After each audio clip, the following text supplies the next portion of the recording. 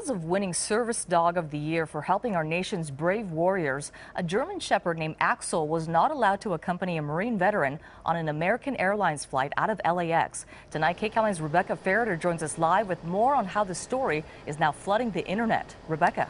That's right. Captain Jason Haig says he has documented proof that Axel is a service dog. So he's taken to social media calling on airlines to do a better job of training staff.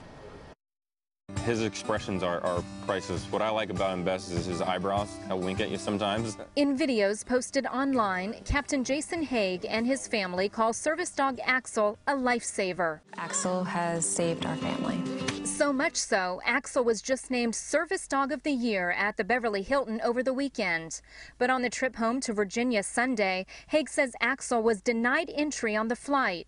Despite Haig having all the right paperwork showing Axel is a service dog, and despite a successful flight a few days earlier. Soon, the story went public. People were flooding social media, sending messages of support to Haig and messages of anger to American Airlines, with posts like, quote, "Seems your standards aren't exactly enforced across the board. You should be ashamed." American is already admitting it was a big mistake and made a public apology, saying, "We take these matters very seriously and are looking into what exactly occurred.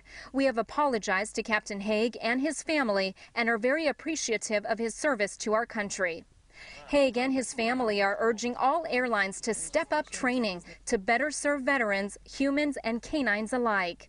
Tonight, the family is back home posting to Facebook, "Thank you for all your support. We are tired, need to unwind, and try to get some rest."